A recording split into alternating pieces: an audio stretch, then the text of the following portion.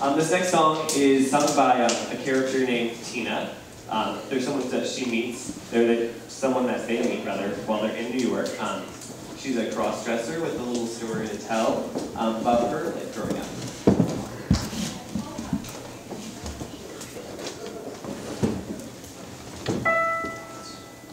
My God, it's hot. My tits are itching. My face is melting before your very eyes. It takes a lot to look this beautiful. That's what my mother said as she adjusted the lace garter at her thighs. And as she wrapped in her hair, though she was quite unaware, I was milking her for every tip she had. Okay, she wasn't a tramp, and she wasn't a star. She was a preacher's wife from Oakland County. My dad was alright, he even called me sport. It broke his heart. How sports discouraged me, but much to his credit, he tried again and again to make me see the point of catching a ball for my brother Abel, so my sister Esther could knock me down and then run away.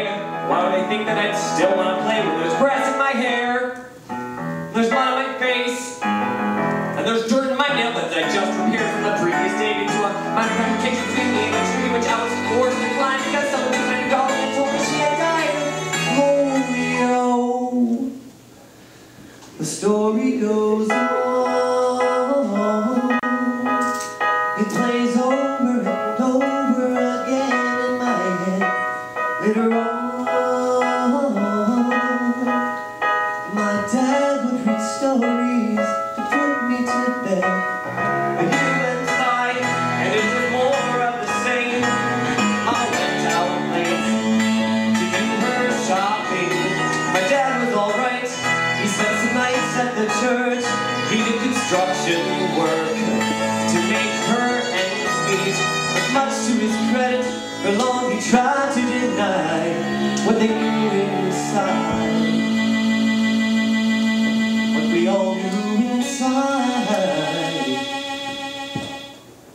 Story goes on. It plays over and over again in my head. And later on, my dad would read stories to put me to bed. She wasn't a wife, no, not to him anymore. Packed up her kitchenware and left Oakland County. My dad was alright, he still called me sport. It broke his heart when Mama took me. Much to his credit, he tried again and again to come and see me. She wouldn't let him see me. My God, it's hot. My tits are itching. My face is melting before your very eyes. It takes a lot to look this beautiful. That's what my mother said.